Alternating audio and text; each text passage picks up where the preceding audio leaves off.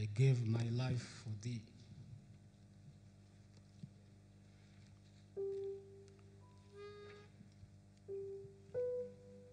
I gave my life for thee. Let's go. I gave my life for thee. My precious blood I shed, that thou mightst ransom me and quicken from the dead. I gave my life for thee. What hast thou given for me? I gave my life for thee. What hast thou given for me? My Father's house of light, my glory's cycle throne, I left for earthly night, for wandering sad and lone. I left it all for thee, as thou left all for me. I left it all for thee, as thou left all for me. I suffered much for thee, more than thy tongue can tell, of bitterest agony to rescue thee from hell. Upon it all for thee, wast thou born for me. Upon it all for thee, what hast thou born for me? And you have a choice.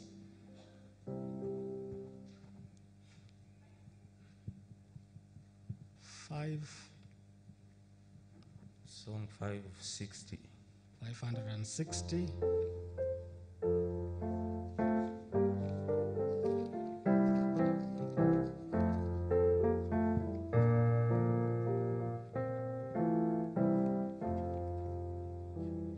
Let all things now living a song of thanksgiving to God the Creator, triumphantly raised, who fashioned and made us, protected and stayed us, who guided us on the end of our days. In this banner,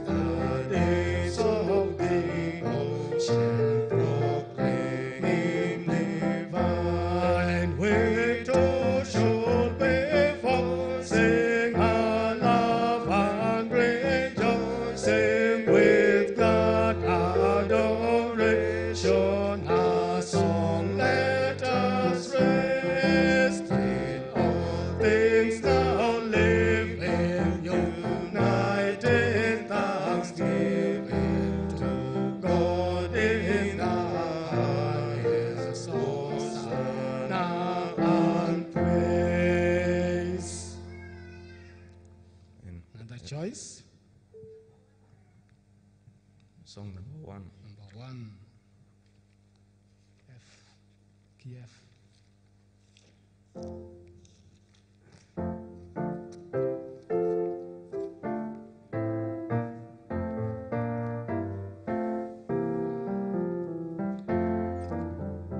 Praise to the Lord, the Almighty, the King of creation.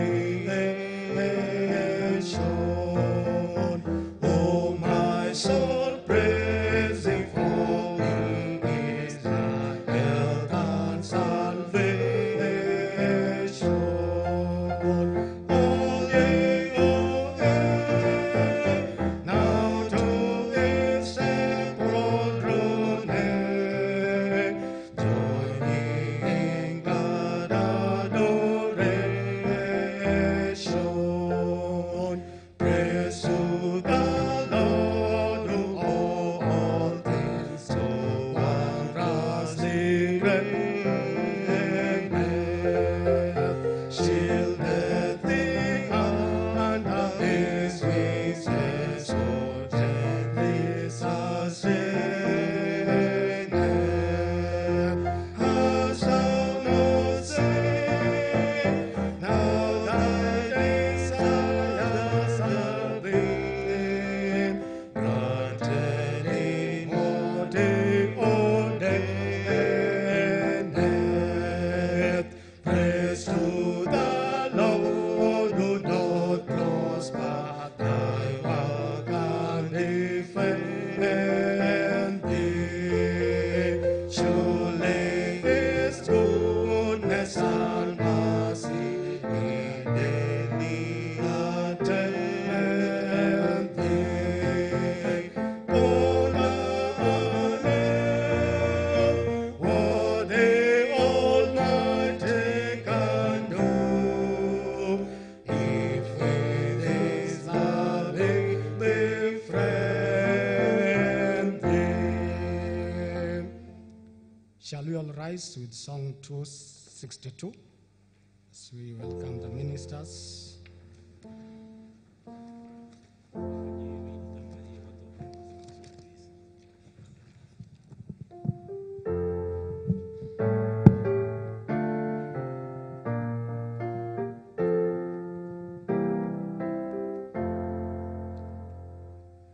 There's a sweet, sweet spirit in this place,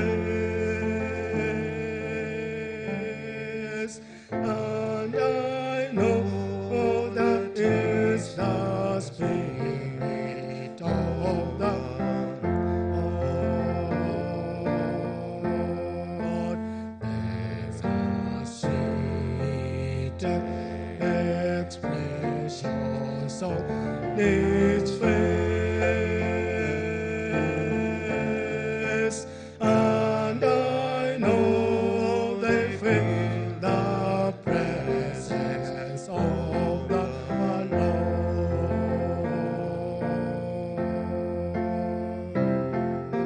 Sweet Holy Spirit, sweet heavenly dove, stay right here with us, filling us with your love. And for these blessings we lift our hearts in praise. Without a doubt we'll know that we have been revived when we shall leave this place. Amen.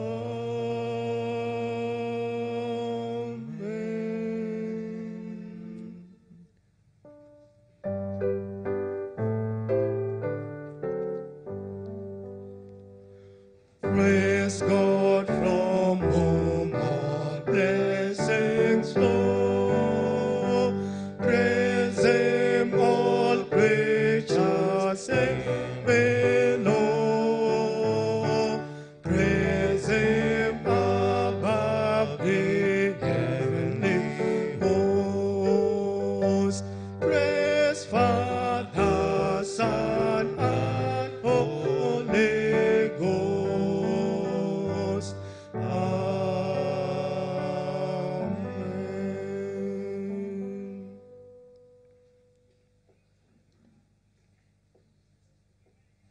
Shall we pray? Our Heavenly Father, we come before you this Sabbath morning. We thank you for allowing us to gather here to worship you, dear God. We pray, Lord, that you will fill us with your Holy Spirit. We pray that you will give us your word. We pray that you will revive us, that after we leave this place, we will have both healing of our physical bodies, healing of our minds, and I pray above all that you will give us spiritual healing and restore us to a place where we can commune with you, for we pray this in Jesus' name.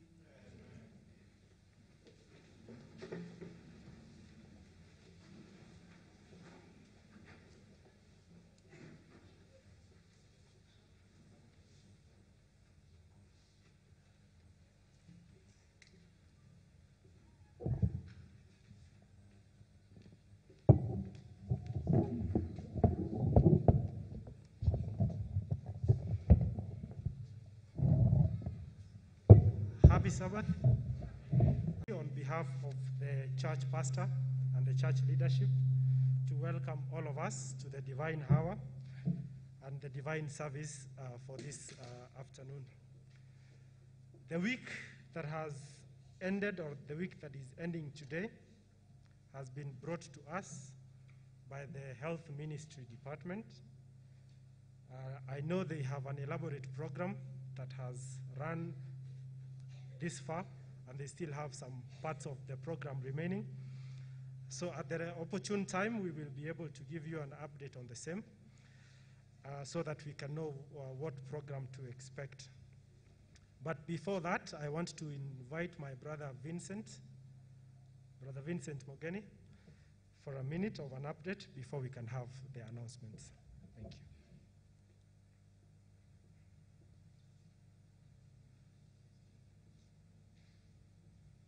Happy Sabbath. In front, I want to give an update of the COVID-19 in Kenya and in our county, Nakuru. As of yesterday, the total number of people in Kenya who have contracted the COVID-19 surpassed the 100,000 mark, and the number stands at 563. Recovered cases from the 100,000 in Kenya stands at 83,821. The deaths of those who have contracted COVID and passed on in Kenya stands as of yesterday at 1,753. The fatality rate, that is a 1.7% of the total number, and the recovery rate is at 83.4%. Those in ICU as of yesterday in Kenya, they are 27 in number, and the daily cases that are for treatment are 14,989. We come to Nakuru County. Nakuru County, as of yesterday, has a total number of people who have contracted COVID standing at 4,786. Recovered cases, 3,850. Deaths in Nakuru County stand at 57.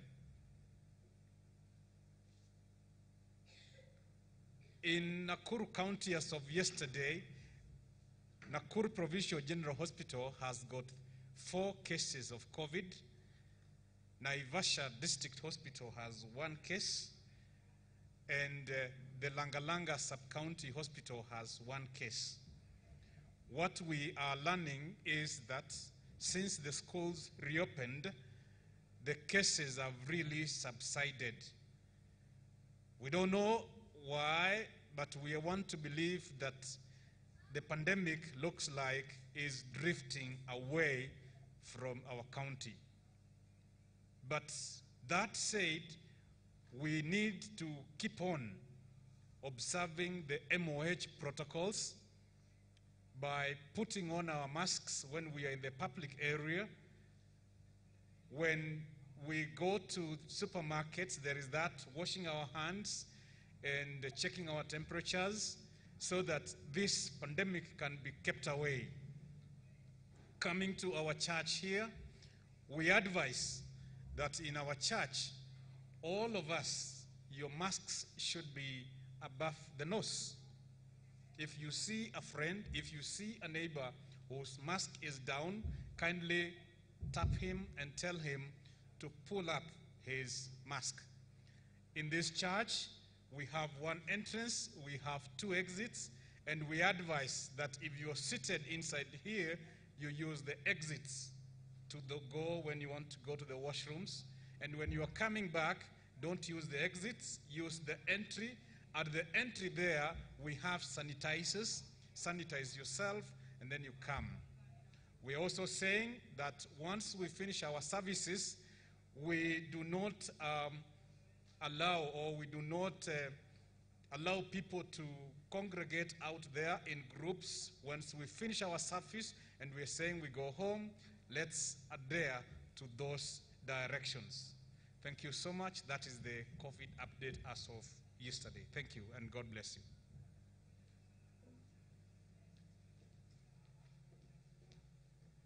Thank you, Brother Vincent, for that. These are the announcements that we have for today.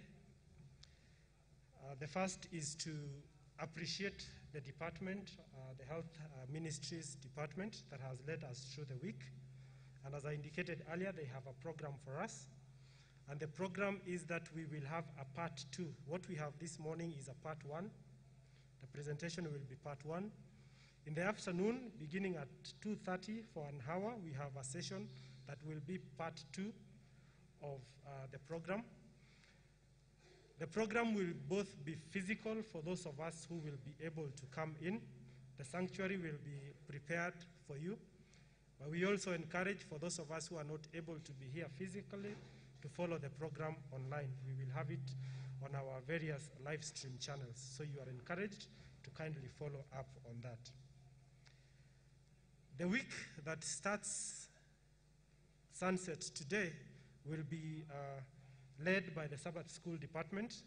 I know the department has already planned for it, but we are reminding those of us who are in the Sabbath School Council to convene briefly after the divine service, to meet with your head of department, to just put up in place a few things that may be required for the week to be a success. So the Sabbath School Council, you're reminded to consult with your leader immediately after the divine service. The next announcement goes to the deaconry department, deacons and deaconesses. There will be a training, an induction training for deacons and deaconesses that will be led by our church pastor on Sunday the 7th of February 2021, which is in a week's time. So the deaconry department, the deacons and deaconesses, take note. The training starts at exactly 9 a.m. and we are encouraged to keep time. If there is any member of the department that may not get this update, you will receive it through your head deacon and head deaconesses. We are also reminded, the heads of department, that we need to have our councils in place. Those who have not formed their councils, kindly, urgently come up with your councils, as well as the departmental budgets, which will be ratified in the next regular church board meeting.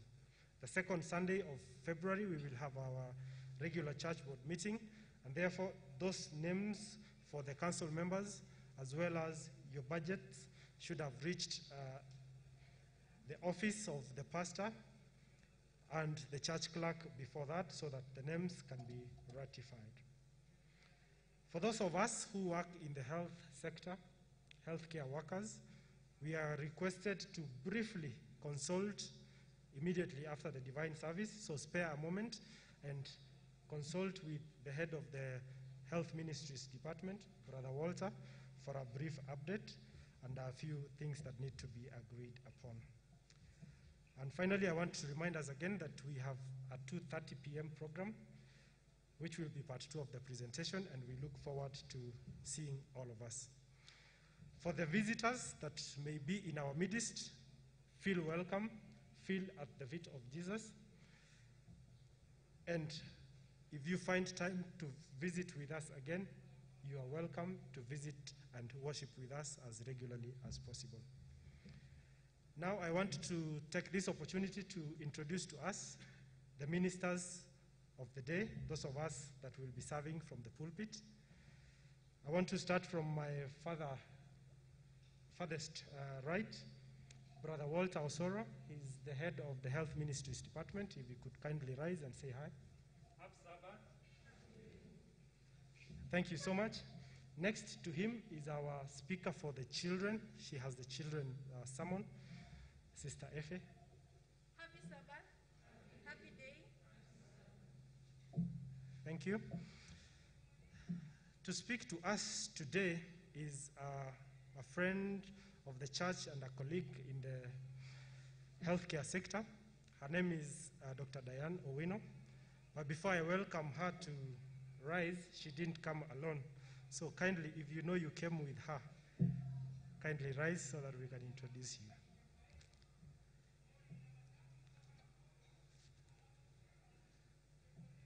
Thank you so much. This is Brother Owino. I'm sure he's, how many of us know him by chance? Maybe, let me just break the protocol. If you could take out your mask for a minute so that people can see the face, they could relate to the face. Thank you so much.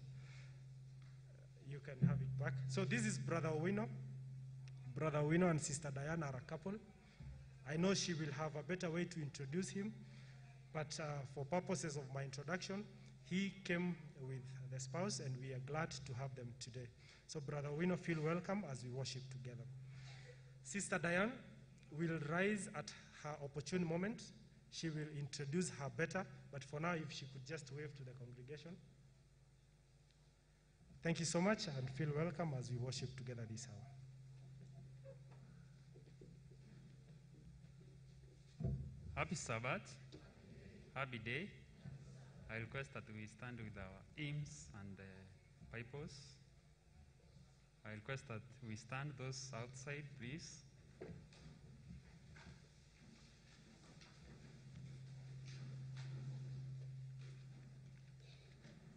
We are going to read from the book of Jeremiah, 3 verse 17. Jeremiah 30, 17. If we are there, I read, "For I will restore health unto thee, and I will heal thee of thy wounds, saith the Lord, because they called thee an outcast, saying, This is Zion, whom no man seeketh after." Let's see our hymn song 516, all of the way. Gold stars, please.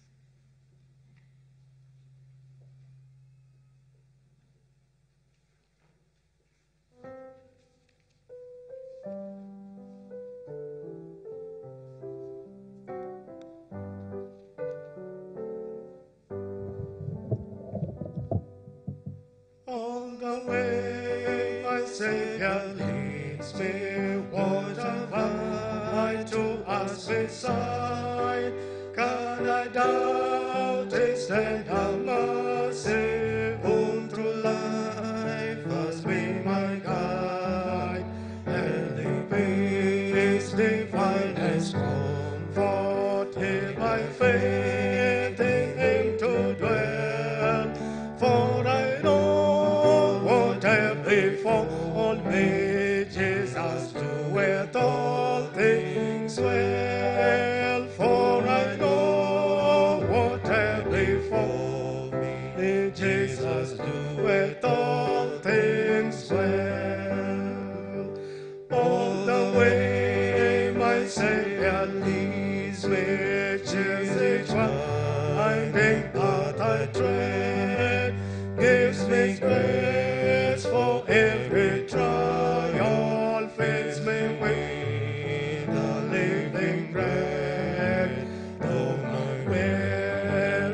steps may falter, and my soul utters may be, gushing from the rock before me, lo, a spring of joy, I say, gushing from the rock before me, lo, a spring of joy, I say. All the way my Savior leads me, all the fullness of His love, perfect rest to me is promised in my Father's house above. When I wake to life immortal, when my flight to realms of joy, this my song through endless ages. Jesus led me all the way. This my song through endless ages. Jesus led me all the way. It is time to pray, but before we pray, because it is Health Week, I request that we remember those friends, relatives, maybe, who may be sick at homes, hospitals. We can take a moment, we pray for them, and also remember them as we pray. Before then, I request that the choristers lead us in a song, then we look a praise, then we can pray. Now, dear Lord, as we pray. Psalm 671.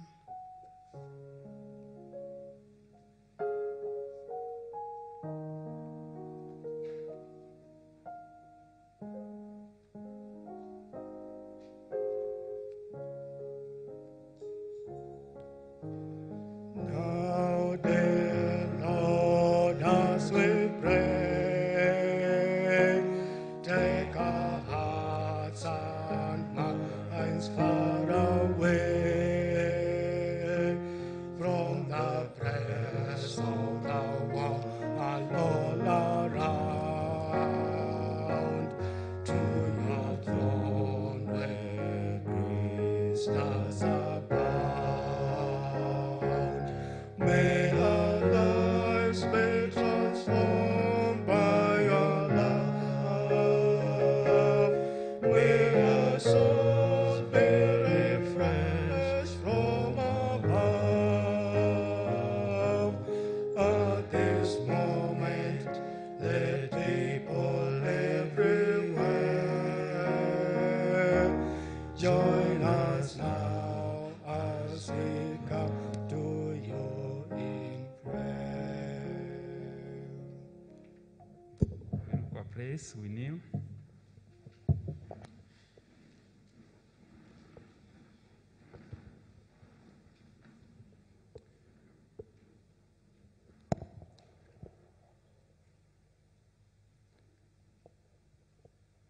Our eternal Father, our Savior and Redeemer, this morning we come before you. We praise your name because there's none like you, God. Thank you for the things that you have done to us, the things we can see and the one we cannot see. We praise your name, God, because you have been good unto us. We live on times which are so difficult. We live on times of diseases, oh God. But because of your goodness, you have taken care of us, not because we are good, but because you love us as your children. Amidst us, I know, God, there are those people who need you in their spiritual walk, oh Father, who need you in their physical walk, emotional, psychological, and all ways, oh God. We pray that because you are our Creator and you know our needs, may you provide. We take the opportunity, God, to pray for our health. May you restore our health, O God, that we may find time to serve you. We take the opportunity to remember those who are in the hospitals, those who are even lying in the homes. May you heal them, because, Father, we know you can. I know there are so many needs amidst us. Even as we commune with you, Father, we pray that may you search our hearts. Put pure hearts in us, which are led, O God, to do your work. Provide where we need. We pray for the church leadership. Even as we have begun this year, O God, we need you, because you have good plans for our lives. Because without you, all of these things will not come to succeed. But we pray, may you lead us.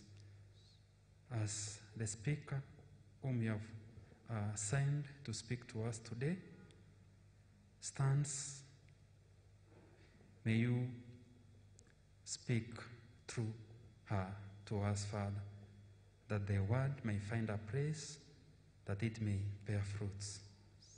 For the things that we have not prayed for, God, we pray that may you intercede for us. For this is our prayer, we pray in Jesus' name.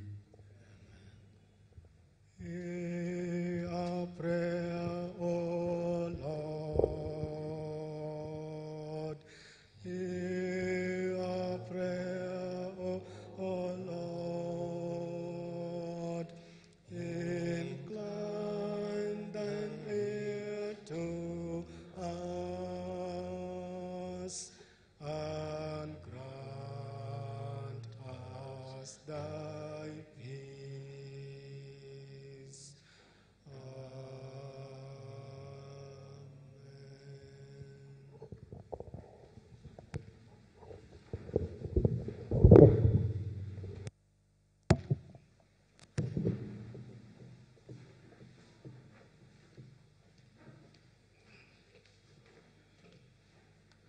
It's time for us to worship in our giving, our tithes and our offerings. And as the deaconry team that is on duty rises to minister to us, I want to just remind us that we have two modalities of paying or returning our tithes and offering. Number one that we strongly recommend is the cashless method. And for the cashless method, we have two options. The option number one is to use our church pay bill number 856121, which I believe will be projected in a moment. When you choose to use that option, under the account, you will specify what you are giving for. For example, if you are paying 1,000 shillings, and part of the 1,500 goes to your tithes, and the other 500 goes to your offering or your church development. Under the account, you will specify tithe, in bracket 500, and then offering 300, church development 200. That is an example. So you are encouraged to use that method. Cashless method number two that we have is that you can use the Church Finance Management System, CFMS. I believe we have registered, and if you have not registered, you can get in touch with the Treasury Department to guide you on how to give using that avenue. For those of us who may not have that option or the two options available for us and have carried cash with them, we still have that option available for us. At the front, on my right-hand side, there is an offering box. So when that time comes, when we will have done our prayer, if you want to give your offering in cash, kindly come in an orderly manner. Ensure we have sufficient social distance between the person in front of you and yourself as we give our offering. So I want to offer a prayer. May the deaconry department, the ushers that are ministering, rise. Let's pray. Dear God, we thank you for giving sinners like us an opportunity to worship you through our tithes and offerings. Dear God, as we return our offerings, and tithes, dear God, we pray that you may bless them. We thank you even for those of us who may not have an opportunity to worship you in that service today. And we pray that, dear God, may you all open your heavenly gates to us, that we may have something to return to your kitty in the subsequent Sabbaths. We also thank you even for those of us who have. We pray that as we give it, dear God, may we give ourselves first as the true sacrifice, dear Father. We thank you because you have heard and answered our prayer, for we have prayed in Jesus' name. I invite the choristers to take us through our singing session as we get served in the tithes and offerings. Thank you.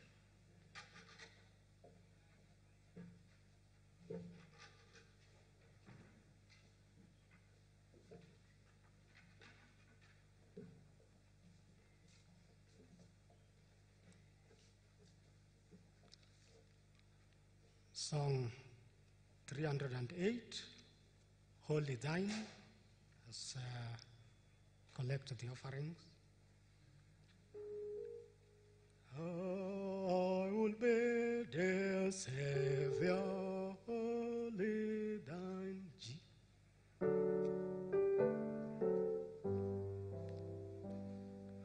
I will be the Savior, holy thine. Teach me how, teach me how. I will do thy will, O Lord, not mine. Help me now. Holy thine, holy thine, holy thine, this is my vow. Holy thine, holy thine, holy thine, oh Lord, just now. What is worldly pleasure, wealth of fame, without thee, without thee? I will leave them all for thine name. This my wealth shall be. Holy thine, holy thine, holy thine, holy thine, oh Lord, just now.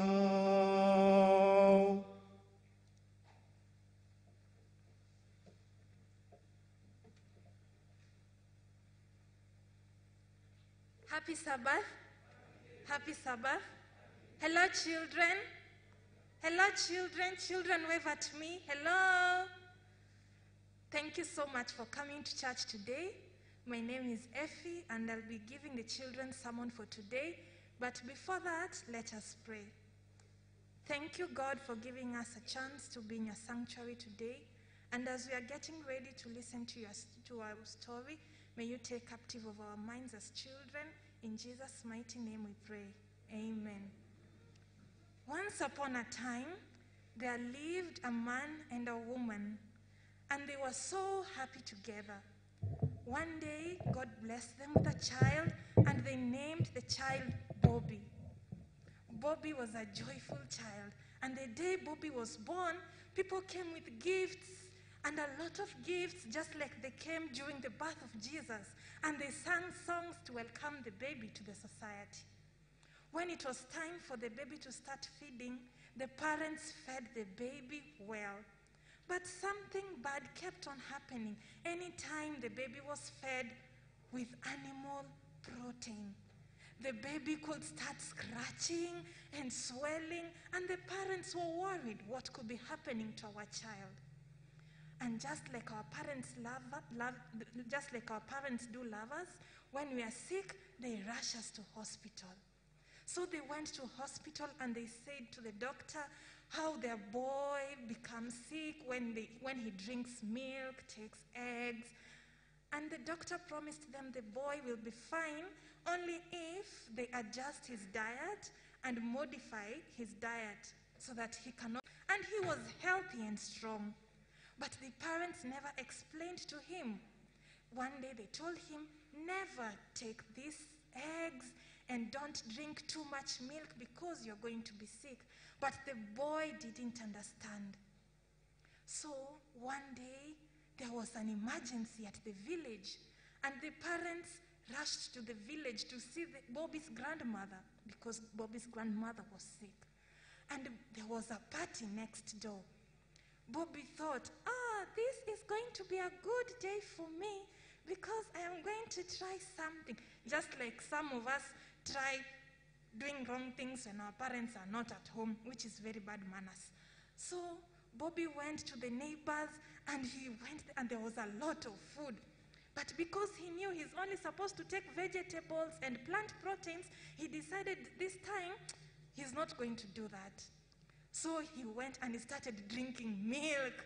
He ate eggs, and he saw sausages.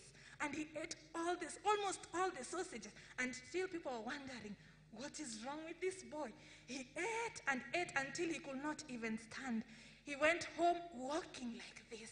He was tired of eating bad food that the doctor has said he shouldn't eat. In the evening, Bobby started becoming sick. He was scratching and sweating. He was vomiting. And when the parents came home, they found Bobby trembling, and he was saying like he's feeling like dying, and he was so sick, he was crying. Bobby's mommy really cried. It was a sad moment. Bobby's mommy took Bobby back to hospital, and Bobby promised ever that he will never disobey his parents and the doctors. And till today, Bobby accepted his diet, and he is a strong boy. He obeyed his parents, and God is pleased with him. And do you know, even in the Bible, there were 4 boys, Daniel, Meshach, Abednego, and Shadrach, who were tried with meals from the king, but they said no, and they told the king to try them with fruits and vegetables for 10 days. And after the 10 days, they were stronger than anyone. What do we learn from this story? That as children, we should obey our parents. And even from the word of God, we should obey. And you know something?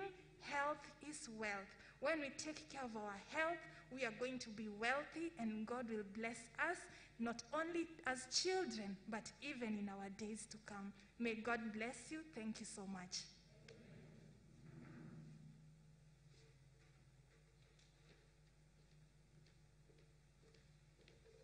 Thank you so much, Sister Effie. How many together with me invite the speaker of the hour, Sister Diane, to speak to us? Thank you so much, Sister Diane. You are welcome.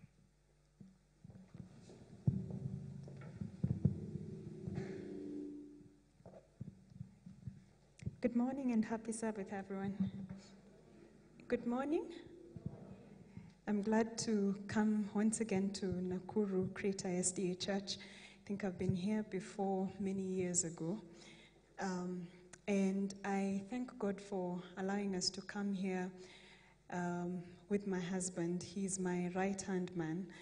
And I thank God that he always finds the time to serve God together with myself.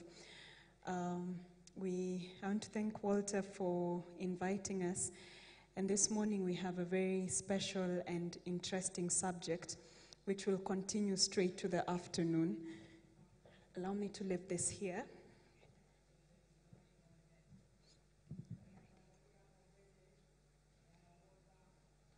The subject this morning is home health systems, and there's a lot to learn from the Word of God, especially concerning our health. I have been working at the front line since the beginning of the pandemic in the biggest isolation center, and I have dealt with COVID cases right from the beginning. Up to now, I still deal with COVID cases, and having been a patient myself of COVID, I can tell you for a fact that there is a bigger pandemic in the house of God than COVID itself.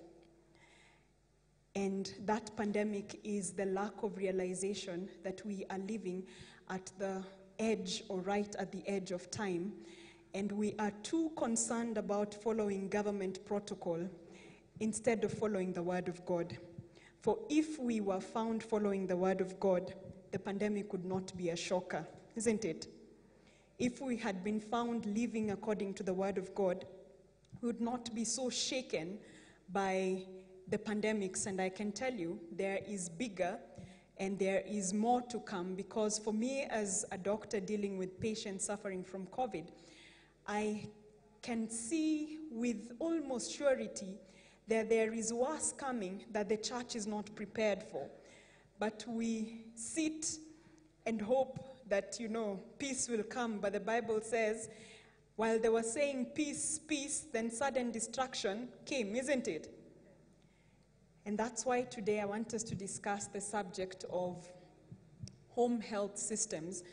I hope it can be put up, because I believe that when we engage all our senses, our mental, our visual, our hearing, our writing, the lessons stick more and much better than if I just spoke with you. And so I'll wait until he puts this up.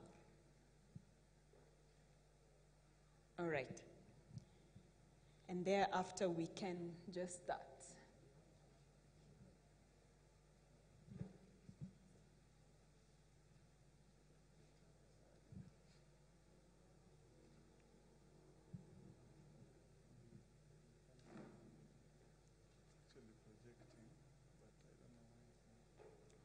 All right.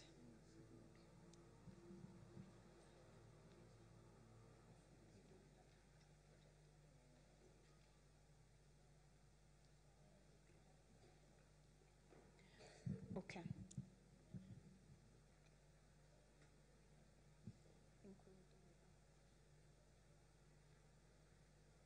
All right, I think we may have to do without the visuals for today, for this session, and then in the afternoon we will set this up. Huh?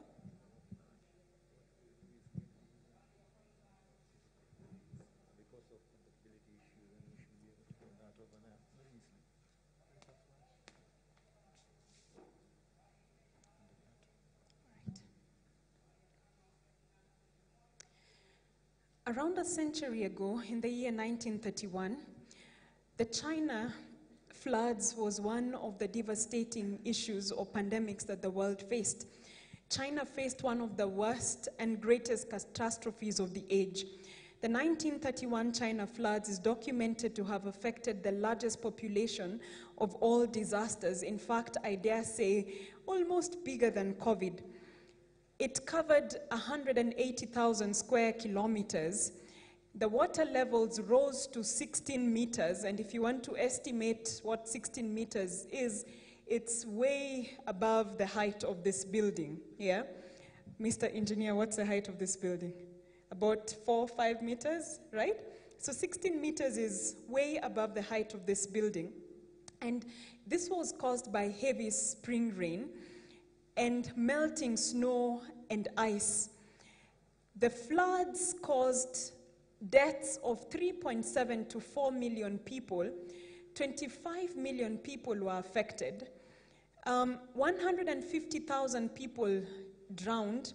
The rest died out of starvation, diseases, and just the effect of the floods. Many were forced to move from their houses and farmlands, and it did not just cause death and disease, it also caused an economic shock that affected the rest of the world.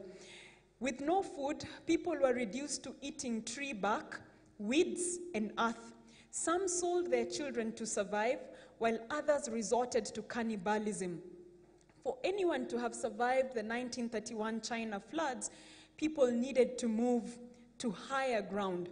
The most lethal effect of the flood were the diseases that swept through the refugee population due to displacement, overcrowding, and the breakdown of sanitation. The diseases included things like cholera, measles, malaria, dysentery, and schistosomiasis. And anyone who needed to move or to survive, had to move from their homes and set their homes on higher ground. And so today I want to invite us to set our homes and our lifestyle in the homes on higher grounds. Let's pause for a word of prayer. Our Heavenly Father, we come before you this morning and we want to ask that, Lord, you will speak to us, that you'll pour your word and your Holy Spirit upon us. I ask, Heavenly Father, that this morning you will heal us, not just physically, but you'll heal us of all the spiritual diseases, emotional diseases, and prepare us for your second coming, for we pray this in Jesus' name. We live in a distressed world. There is famine, drought, and starvation. And stress, like the WHO says, has become one of the world's biggest pandemics. In a fast-paced world of stress from comparisons, pressure to keep life afloat through tough economic times, where depression seems to be caused by anything and everything, and bills and loans and taxes seem to be causing everyone to go down. In fact, at the end of the month, we find that there is more month left than money. And lots of people become diseased because of the stress that we are facing. In the times we live in, full of uncertainties, fears, and hopes alike, especially in matters of health, my mind is compelled to find a man or family from whom I can find lessons for such a time as this. And when the pandemic was starting, my husband and I began to study the life of one such man, and we documented the lessons in a book we've titled Families in Quarantine. It is from one of the lessons in this book that we will borrow heavily today from. The rest you can obtain the book and just read. And I realized from studying the story of this man for over a year that there is nothing new under the sun. Ecclesiastes chapter 1 verse 9 says, the problem of floods, droughts, and even pandemics is one that has been cyclic since the beginning of the world. It is from one such experience that I choose to share the lessons of health today. Higher grounds are needed if anyone is to survive the flood of disease that is upon the earth today. And Noah, living at a time where a pandemic was looming, saw in faith what he ought to do, and he didn't just see it, he was willing to follow through and live out what God had asked him to do. He chose to live his life on higher ground, and I begin to trail his story from the book of Genesis chapter 6 verse 9.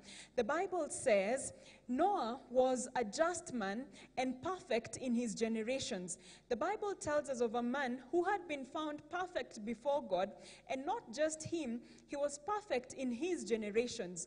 I know traditionally, as you read the Bible, the problem of sin has been considered a generational problem, but today I want to look at disease as a generational problem. Genesis chapter 7 verse 1 says, I have seen righteousness before me in this generation. The whole verse says, and the Lord God said unto Noah, come thou and all thy house into thy ark, for in thee I have seen righteousness before me in this generation. This sounds to me like a description that was given to a man and his household after Noah, that he will command his children and his household after me. That is the book of Genesis chapter 18 verse 19. The Bible says concerning Abraham that I know him, that he will command his children and his household after him, and they shall keep the way of the Lord to do justice and judgment, that the Lord may bring upon Abraham that which he had spoken of him. Now, sin is a generational problem, and so is health. And this morning, I choose to share with us 3 health concerns. If you're taking notes, the first concern is generational health. The second concern is mindsets. And the third concern is mission and vision. And I do encourage you to take notes, for like I said, the mind is a very pliable and an object that can easily forget information unless you engage all the senses. I like telling students that the reason why, even in an age of computerism, teachers still encourage children to write with their hands is because the biggest part of your brain that is represented in something in medicine we call the homunculus, the biggest part that is taken by it is by your hands. And when you use your hands often, your brain is stimulated to remember things, okay? And so when we come to church and simply sit, I will ask you at the end of the year how many sermons you can remember from last year, and you'll probably remember one or two because, you never took time to document, isn't it? Yeah? Today we live in a society where people think they can take notes by taking screenshots, isn't it? But how much of that do you remember? Students, you don't remember anything, isn't it? But how much of your notes do you remember? You'll even remember it's on this page, I've written it in red, the title is in green, right? Yeah? When you use your hands. And so even when it comes to the work of God, I do encourage you to take as many notes as you can, for very soon you will need all this knowledge and all these sermons that are shared in the house of God. So what's the first thing I shared? What's my first concern? Number 2? Number 3? Mission and vision. So if you forget any other thing, I need you to remember those 3 things. Number 1, number 2, and number 3, mission and vision. And to the first thing on generational health, today's weakened morals and weakened immunity and weakened health is as a result of a weakened gene out of a lifestyle of sin. Families ought to be careful, for out of our daily habits, our generations are preserved in health or given a weakness which they pass down to other generations. Health can be commanded down our generations or disease passed down and as a shameful heritage of our unthoughtful life. And so looking at the life of Abraham and at the life of Noah, I don't think that God was simply referring to their spiritual life alone, but also the health heritage that they were handing down to their children. And where do I get this? As we study further in the Bible, Judges chapter 13, verse 5, we find the story of Mr. and Mrs. Manoah. The word of God comes to them, and it says in Genesis 13, verse 5, the Bible says, "For lo, you shall conceive and bear a son, and no razor shall come on his head, for the child shall be a Nazarite unto God from the womb, and he shall begin to deliver Israel out of the hand of the Philistines." And in verse 7, the Bible says, of Judges 13, "But he said unto me, Behold, you shall conceive and bear a son, and now drink no wine or strong drink, neither eat any unclean thing, for the child shall be a Nazarite to God from the womb to the day of his death." Question, who was the Nazarite? Samson or Mrs. Manoah? Samson. So why was Mrs. Manoah being told not to take any strong drink, not to touch any unclean thing? Yet Samson was the Nazarite, not Mrs. Manoah. The reason why Mrs. Manoah was being enjoined in the Nazarite vow, because the Nazarite vow consisted of not touching any unclean thing, not eating of any unclean meat. Why she was enjoined in this is because anything she did was handed down to her generations. Now, there is a law of influence which we often forget, and influence exists in our homes in 2 areas, in the area of inheritance and in the area of environment. In Patriarchs and Prophets, page 561, this writer, Ellen G. White, writes, "As the result of parental intemperance, children often lack physical strength and mental and moral power. Liquor drinkers, tobacco users may and do transmit their insatiable craving, their inflamed blood, and irritable nerves to their children." Now, the next thing is our home environments. Today, we live in environments where we have divorce, polygamy, brokenness, fatherlessness, substance abuse, sexual abuse, quarrels, unfairness, and simply bad examples. So when you see a lack of weddings even in our churches, it's not that the young people don't want to get married. It could be the example set forth in the house of God is bad. and nobody would want to continue in the example set forward. Some of our home influences simply give us baggage that we carry on. The Bible tells us in 2 Corinthians 15 verse 33 that be not deceived, evil communications corrupt good manners.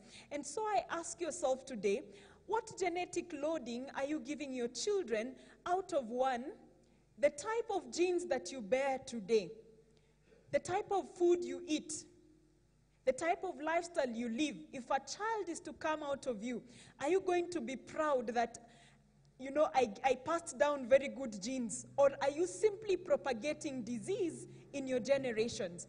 The type of influence you give, for I can clearly tell you from experience, there is a clinic I work in, and in this clinic, occasionally, whenever I go there, you find the biggest cause of disease in this clinic is the anxiety and depression caused by a home full of quarrels, a home full of disorder, and suddenly it manifests in physical symptoms such as increased pressure, endocrine disorders like thyroid dysfunction, diabetes, arthritis, and so many other chronic illnesses. But if you dig into the history, you simply find that the home influence is wrong. Someone is stressed to the core until the body starts manifesting itself.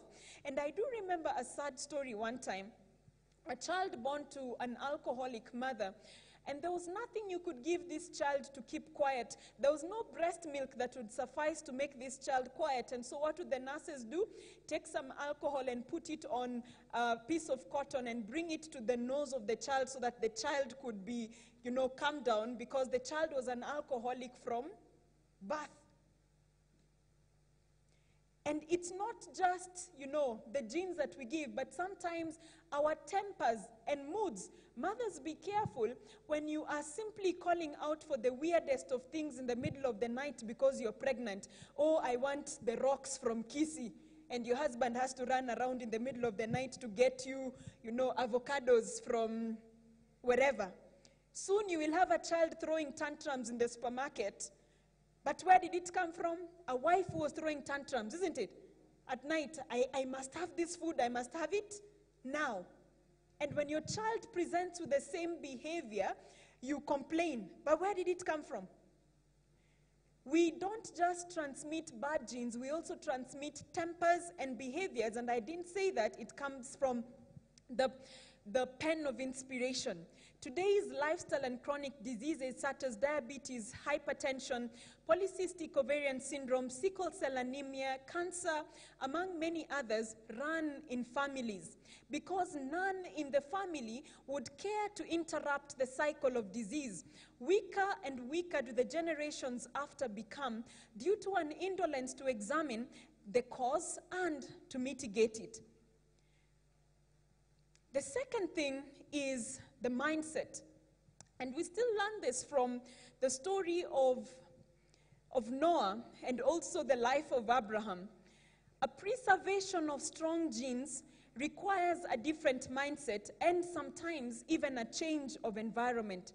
The first mindset is a mindset of faith.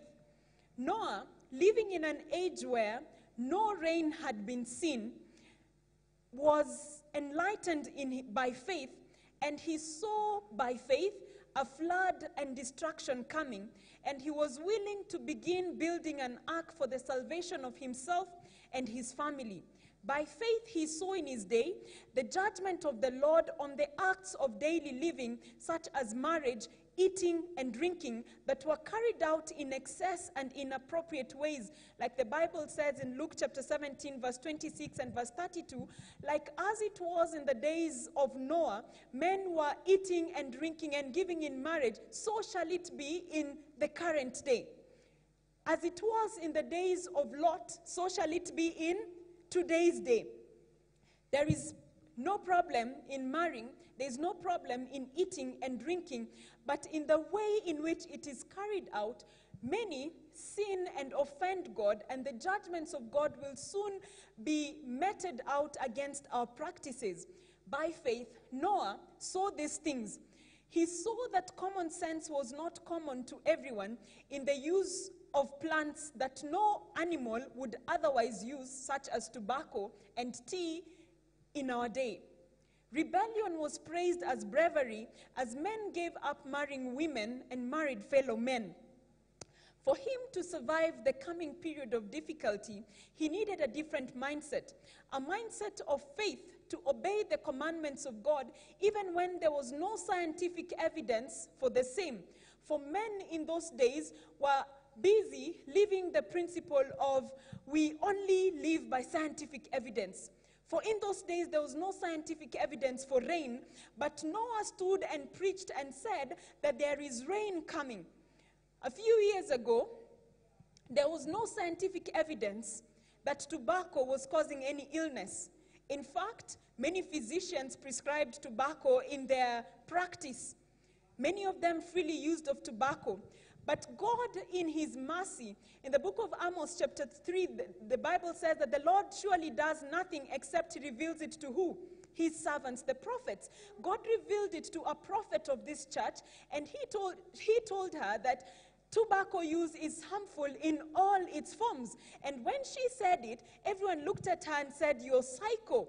There is no scientific evidence for this." A few years later, whatever she said in 1868 and the years after was proved to be true. Today, so many illnesses, so many cancers are linked to the use of just one-time tobacco use, or even just being in the environment of tobacco. The same writer has warned about the use of meat in this day and age, the use of milk in this day and age. But of course, Adventists are still waiting for scientific evidence. They're waiting for the news to give evidence that fish in Lake Nakuru is not safe for consumption. Did you see that in the news this week? Did you have to wait for that, for you to stop eating fish?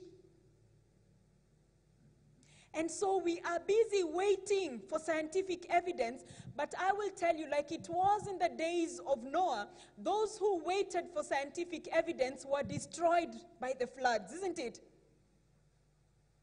Happy are they who live by faith, for the Bible tells us, the just shall live by faith.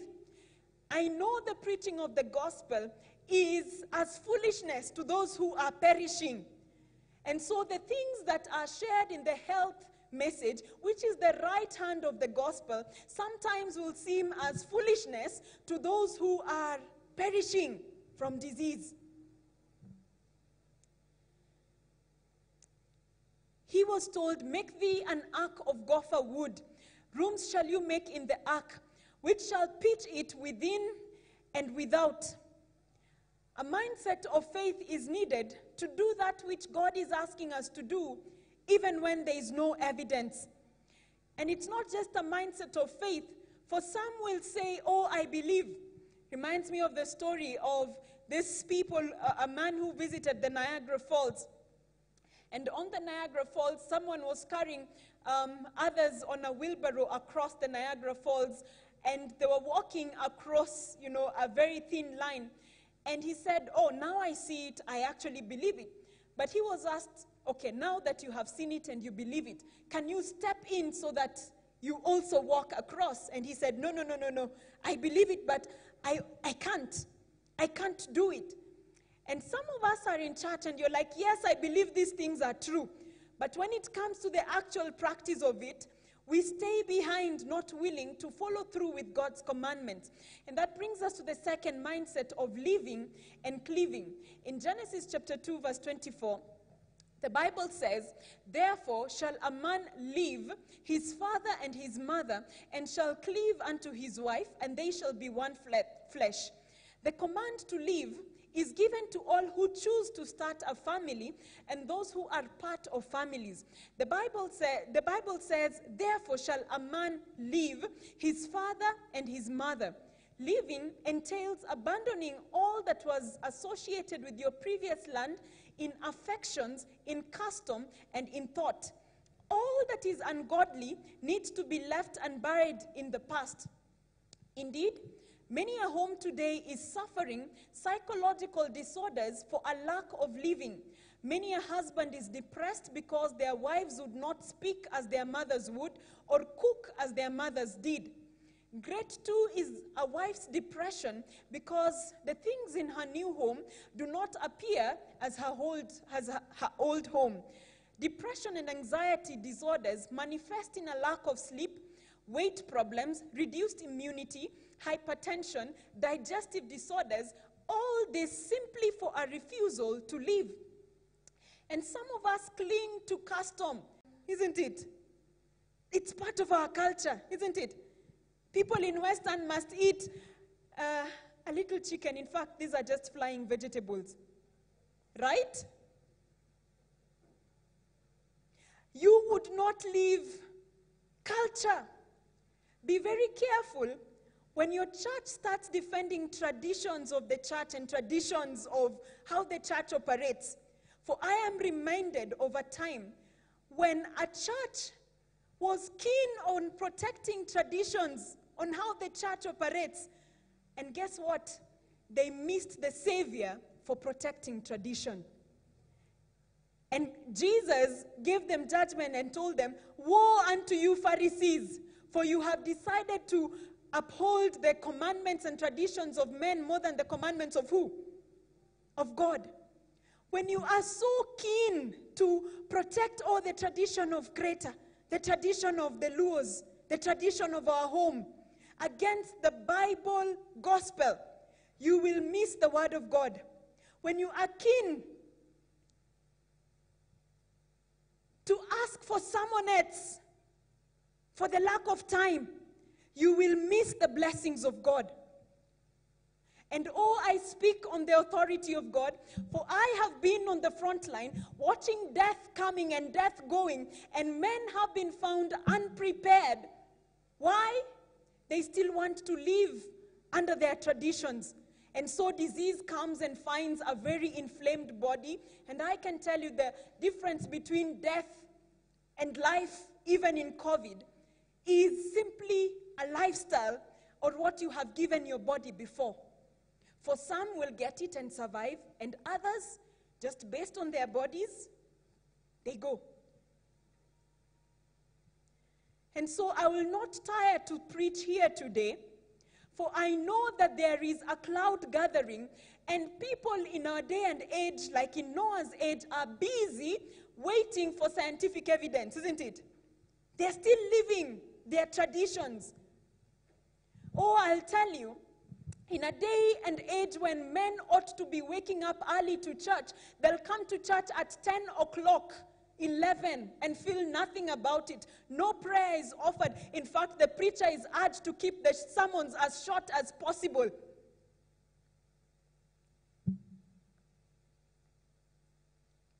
And while this is kept up with, men are sleeping, for when they go to their homes, the same people who cannot stand a sermon longer than an hour can stand watching a football match that lasts for an hour and a half and even go for overtime, isn't it? They will stand and watch a 2-hour movie and watch series the whole night. But in the house of God, the ministers of the gospel are too mean with the word of God. Lord, have mercy on us, for I can see the clouds clearly gathering, and the flood is surely coming. And if you think the pandemic is over, wait. The third thing is a mindset. The second thing is a mindset. And it's not just a mindset of faith, but a mindset that is willing to live and also cleave. For those who are willing to live and follow God, he says he giveth them sleep. Psalms 127 verse 2. Others stick to old ways of preparing food, such as the use of ghee and animal fat to prepare meals, simply loading themselves with disease after. Or how about the habit of taking tea and coffee, because that is what we are used to. Choosing to remain prisoners of our past pulverizing habits can only lead us to miss out on the land of promise and opportunities. Being preserved through pandemics requires one to live and live differently. Look at Abraham. Abraham not only left his people behind, He left his friends, his family, idolatry, but he was willing to cleave to the promises of God. Yes, he blundered many times, but he was willing to constantly learn and correct his actions according to God's leading.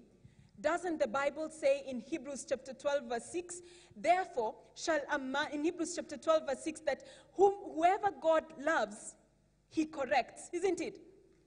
And so the word of God is sent to Crater SDA Church this afternoon, not to step on your toe, but because God loves you so much and you still have life, he sent his word to chasten us and to correct us. When he prevaricated in saying that Sarah was his sister, he was willing to pick his wife back, repent, and move on in God's leading. When he made his own plans and sired Ishmael out of wedlock, he was willing to part with his son and concubine that he may obtain the favor and blessing of the Lord. Too few today are willing to part with the things that cause them the biggest health problems. A man would rather endure headache, migraine, and even heart attack to hide his mistress than take the effort to straighten out his life and his home. A woman would rather bear the heavy weight borne by poor eating and imbalanced hormones than make changes to her table. By faith and perseverance in observance of God's command, we find healing. The man Naaman in 2 Kings chapter 5 verse 14 found his healing in obediently dipping himself in the dirty waters of the Jordan, not once, but 7 times, until complete obedience had been fulfilled. I know sometimes in our living, you'll eat once and you'll expect, healing to come immediately. But sometimes our good and healthy lifestyle does not offer immediate results. Look at the life of Naaman. When he went in once, did the leprosy disappear? No. He had to do it consistently until the fullness of obedience had been reached. Question: have you obeyed God fully in following all the health principles that he has given us? The third and final thing is our mission and vision. Noah's home operated on a vision brought directly from heaven. It was this vision that gave the blueprint of the ark and guided their occupation for about a century. To every home in the Adventist church, God has given a blueprint of how we ought to live. The health message was given to guide Adventists for such a time as this. It was to help us be mentally, physically, emotionally, and spiritually able to fulfill the mission of our time and take the 3 angel messages to our world in our generations. But today, ask an average Adventist what the 3 angels message is about, and some of them don't even know there's even a 3 angels message existing. In fact, one time, one person was asked, so what do your church believe in? And he said, we believe as my pastor does. And the person was asked again, okay, so what does your pastor believe in? And he said, my pastor believes in what I believe in. And then he was asked, okay, so what do you and your pastor believe in? And he said, we believe as we believe. And sometimes we act like that in our Adventist church. We have forgotten our own belief system, and you know why? Because our health cannot allow us to mentally, physically, emotionally conceive the times in which we are living. Are there times when God has woken you up to pray, to do something, to read? God is just speaking to you. I remember once I was going for an interview, and I was seated outside. And I had prayed a lot that morning, and while seated outside, something just told me, read 1, 2, 3 things. And I went and read. Something else told me, okay, again, read 1, 2, 3. Now, when I went into the interview, the very same things I read outside, in the same order I read them, that's the exact same things I was asked, and I said, There is so much power in prayer. There is so much we miss for not praying, for we don't have that experience. Why do you live where you live? Did God explicitly tell you that, hey, boss, wake up. You need your family to do what? To move.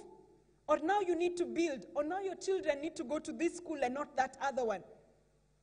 Have you had God speaking to you? Have you had God giving you a mission and a vision for your home? You see, it is the vision that God gave Noah that guided his entire occupation in life. And not just his occupation, but the occupation of all his sons. For a century, the two of them became Noah and his sons became builders of an ark. And they had no lack of job. Today, in the last 1 year, so many of us were challenged in our occupations, isn't it? Many people were rendered jobless, right? Some students who were going to school and, suddenly you realize, tourists are not coming. Do I need to continue with my bachelor's in tourism anymore? Or is this thing relevant? It is God who can give you an occupation that never runs out of fashion. It is only God who can give you an occupation that is relevant all through the times of the earth. When people were looking at the sons of Noah, abandoning all lucrative professions in that day and age to go and become builders of an ark, they must have thought that this guy is a fool, isn't it? Yeah? But because of God's wisdom, God can show you what occupation to become part of. You see, his work was a work filled both with physical and mental work.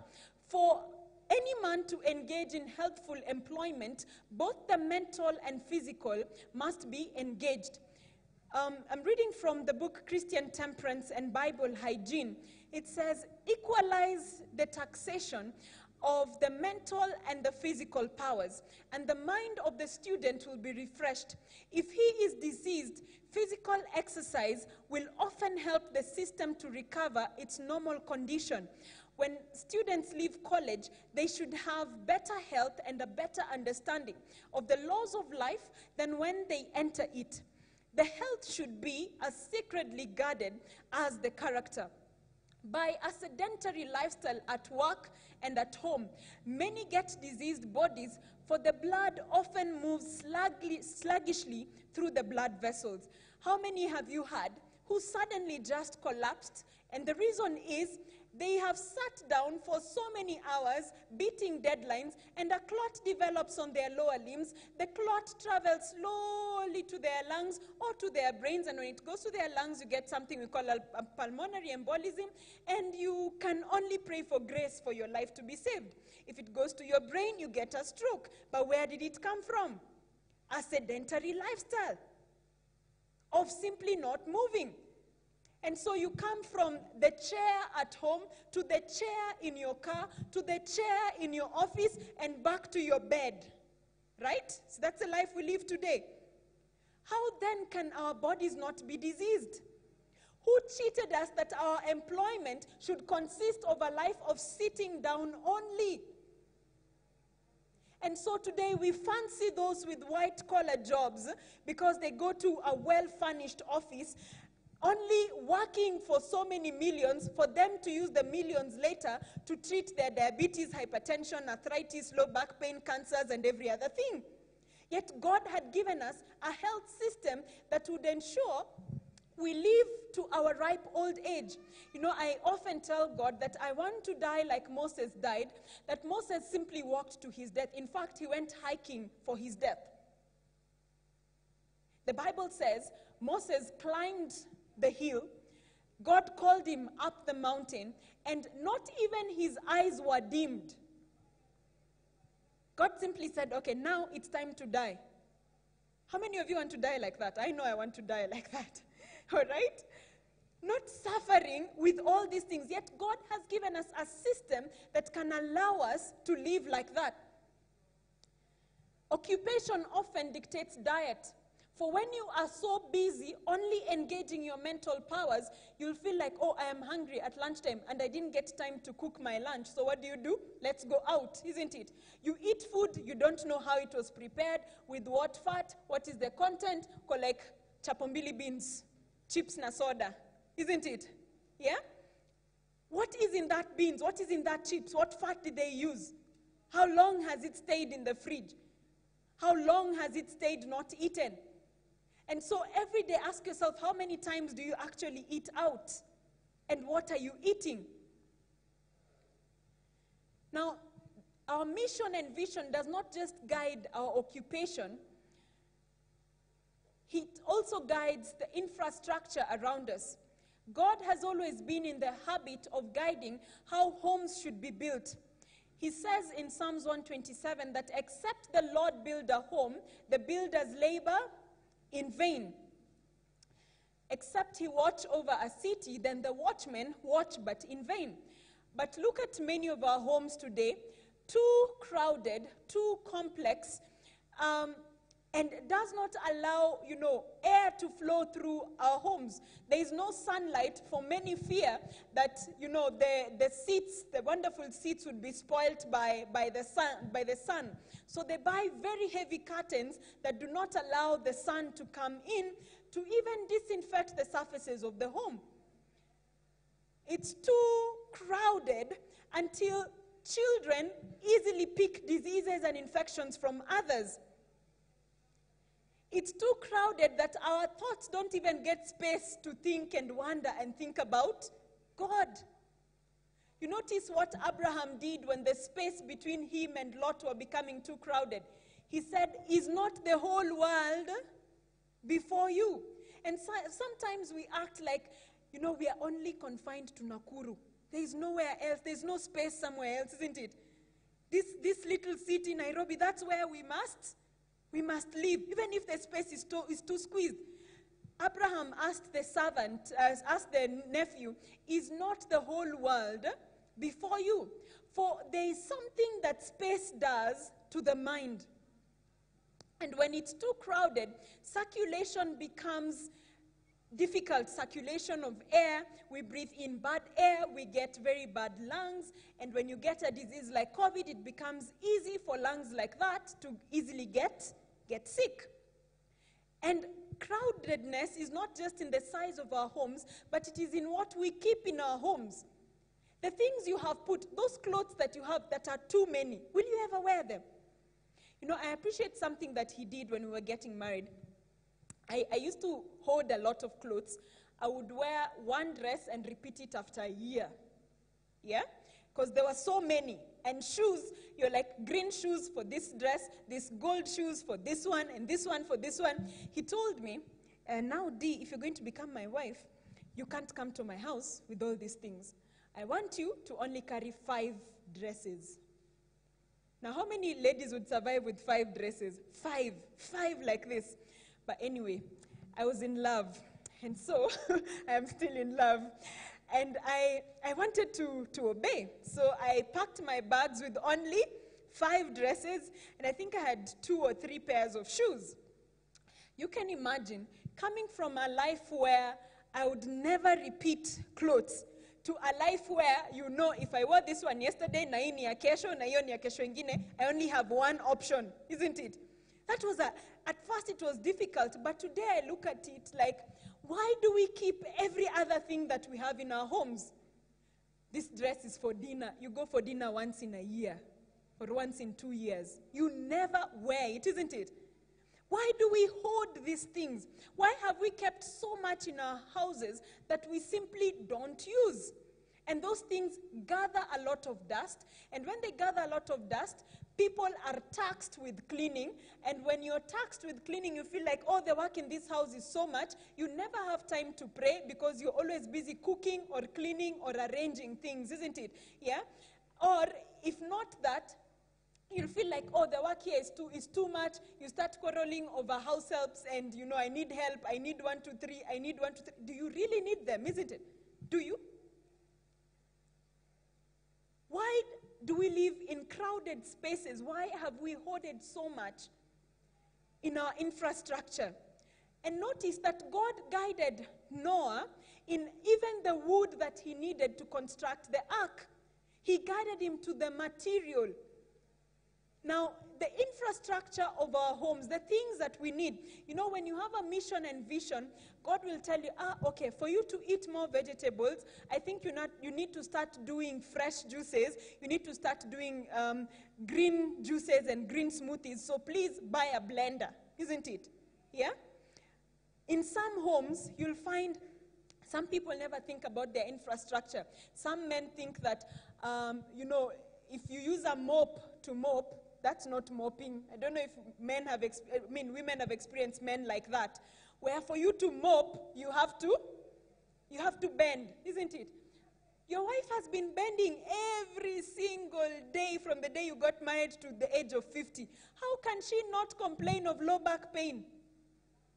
Yet, if you saw it at the beginning, you'd buy simple tools that help to make work easy. And making work easy in the house is actually a godly principle.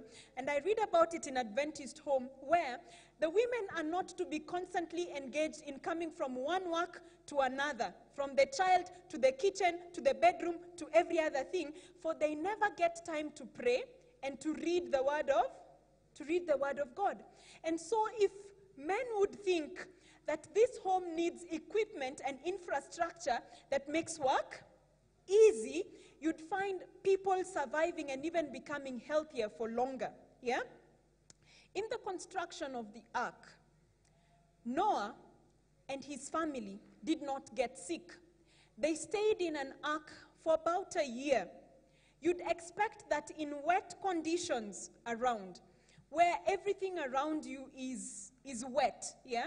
And you are in a crowded environment with animals and all these other conditions, you'd expect that you'd get things we call zoonotic diseases. Zoonotic diseases are diseases that come from animals to man. They didn't get any of that. You'd expect that he'd suffer from things like scurvy. Not once does the Bible record that Noah and his family ever got sick. Why? Because the construction of their abode or of their home in this period was guided by the hand of God. I'll ask you, in that home you're constructing, in the setup of your home today, does it follow God's principles? As I conclude, there are 3 principles I want to share with you. I want to write this down. The first principle is simplicity. The second is selectivity. And the third is systems. I call them principles of health. And the health systems at home revolve around the following 7 areas, which you want to write down. 1 is leadership. 2 is human resource. 3 is an inventory of products. 4 is operations. 5 is health intelligence. 6 is infrastructure. And 7 is health finance. Leadership is someone who gives direction. In our home, he's very consistent when it comes to giving leadership in exercise. I give leadership when it comes to food and other things of health. Human resource is everyone in your house is actually a healthcare worker. From your household to the child, everyone in that house is a healthcare worker. And they ought to know everything concerning about their health. And that is about health intelligence. If you consider everyone a healthcare worker, you'll invest in your house help in teaching them how to do simple first aid. I know children who have died because they were left with a house manager, and the child started choking. The house manager did not know what to do, and the child died. But if you considered it a requirement that everyone coming to your house needs to have knowledge of their health, of how to prepare meals, of how to do first aid, then you'd find guarding our health at home becomes easier. Number 3 is an inventory of products. In my house, I have a list of products which he is aware that if I send him shopping, I'm sure he will not struggle calling me ati, mafuta ya nyumba tunatumianga gani? I know some wives, you have that problem. You don't even want him to go shopping because he will be on your neck calling. Now, sabuni inakuanga gani? Mafuta kujipaka tunanunuanga gani? Sindio? That's what some men will ask, yeah? It's because you don't have an inventory of products which everyone knows. I like sharing what we use at home, and I tell him, we use this because of this. We use this lotion because of 1, 2, 3 things. So that in case he goes to the market and he's looking for a product, and the one we use is not there, he can use the principles to buy another one that is close to the one that we use at home. Yeah? So do you have an inventory of products in your home that in our house, we always use this rice, we buy it from here, we use these vegetables, we buy it from here, and everyone is aware about them. The fourth thing is operations, and operations is your day-to-day living. And you find in the operations of Noah that his operations were mixed with building the ark and preaching and also living his daily life. If in your operations God is not part of it, there is no devotion, there is no repetitive pattern. You know that in this house, people wake up at this time, we go to sleep at this time, everyone always sits at the table. It's recipe for disease. The fifth thing is health intelligence, and this is knowledge about health. I know people or children who have been abused, and they only came to know about the abuse because they didn't have any health knowledge. They knew about the abuse when they were older. And we learn about this because we travel a lot to many churches, and in every church we have gone to, we meet young people who tell us that, hey, I was abused as a child. And how did it happen? You find, parents name private parts as Dudu, Nini, isn't it? Yeah? And they never never teach children to name their body parts for what they are, isn't it? And you find children are abused in the presence of your own home, just simply out of a lack of health intelligence. Sixth is infrastructure, which we've spoken about. And the seventh and final thing is health finance. I'll ask you a question. Who do you think financed Noah's building and Noah's evangelistic campaign? It came from his pocket, isn't it? He financed everything about his health. He financed everything about the evangelistic campaign. And a lot of the times in our homes, we don't decide where our money goes. We need to set our priorities in order. For when we set our priorities in order, you will find that putting money to your health, especially before your health becomes worse, is always the best information. And as Noah obeyed God, you find his sheep settling on top of a mountain. Many have longed for a mountaintop experience in their careers, a mountaintop experience in their health, a mountaintop experience in their marriages. But I will tell you, you only get to the mountain when you are keen on obeying God, when you are keen on living out the things that God has given you. Almost effortlessly, Noah survives the flood, and he is settled on top of a mountain. And so today, God is willing. God is willing to lead us in everything that we do, that each step we take, our Savior will go before us, and with his loving hand, he will lead the way. Even when there are pandemics all around, God still leads the way to show us that in everything, his desire is not to settle on the mountains of earth, but to settle us in heaven, in the New Jerusalem. I hope this is your hope, and that you'll take each step with Jesus.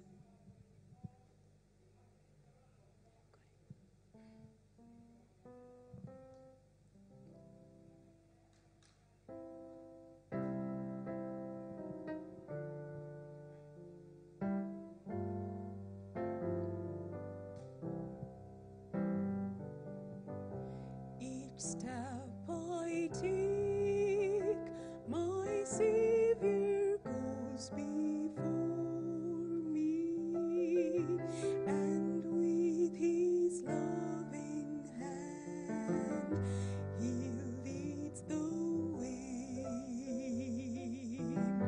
And with each breath I whisper, I adore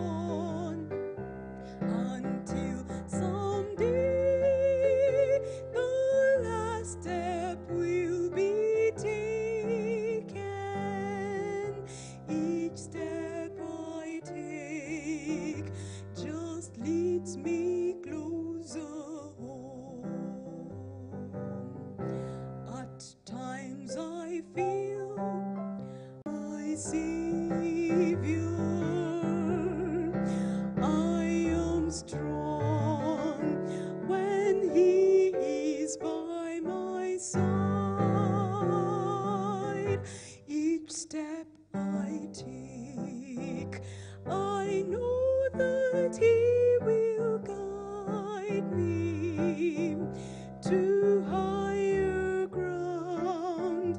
He ever leads me on until someday the last step will be taken. Each step I take just leads me closer home. As we sing this last stanza, I want to ask if there is anyone in the congregation who is asking that, God, I need to take steps that will take care of my health and prepare me for heaven. If there is anyone such person, I want to invite you to stand as we sing this last stanza. And at the end of the stanza, I'll invite my husband to close with a word of prayer.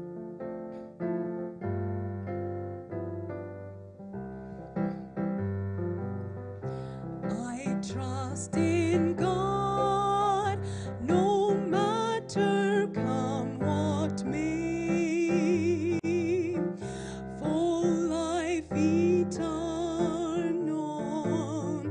is in His hand.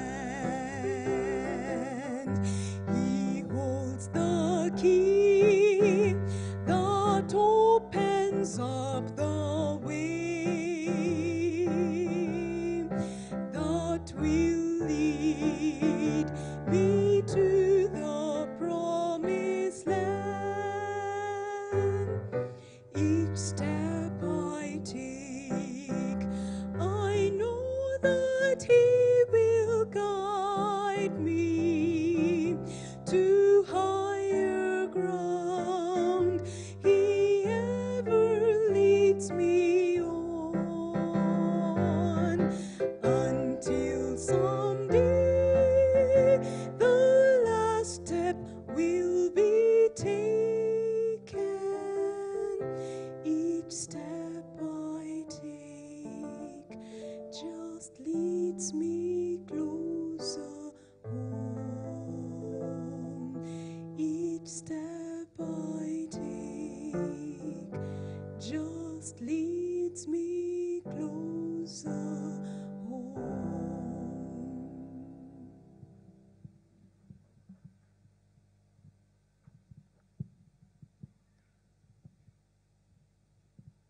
I think God takes it seriously that you listened and you picked something, at least one, for your home, for your life. God is happy when we are succeeding, when we are healthy. And I just want to pray that in faith we will grasp His promises as we pray. And I want to give a special invitation to each of you for the afternoon session. Let's pray. Dear Heavenly Father, we thank you because there is no pandemic, no disease that finds you unawares. Neither are your resources depleted to help. Indeed, you sent them even ahead of time. Thank you because as your people we have the opportunity to partake of this knowledge, and that by faith we can exercise choices in health that are reinforced by your word and upheld by your power. So I pray, Lord, for this church, for choosing to set this day aside to consider their health conversation. I ask, Lord, that your voice will be heard in the words that have been spoken. If there is one that needs to go to our homes and help us reorganize, Lord, I pray that you will give this word power, that it will not return to you empty. But Lord, we will be a people that are healthy. I pray, Lord, that you will help solve the problem behind the problem, which is the sin problem. Calm our anxieties and help us to live free from fear. Help us to walk in faith.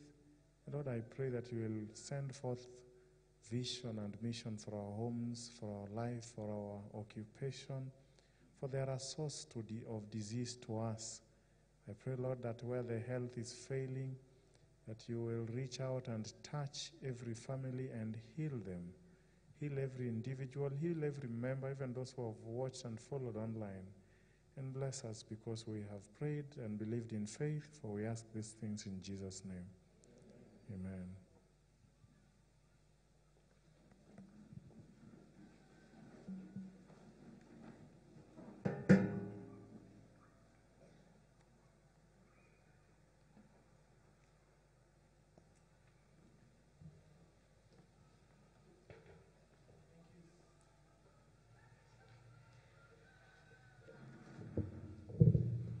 We thank you so much, our sister Diane. We thank God for using you to deliver his message to his children this afternoon.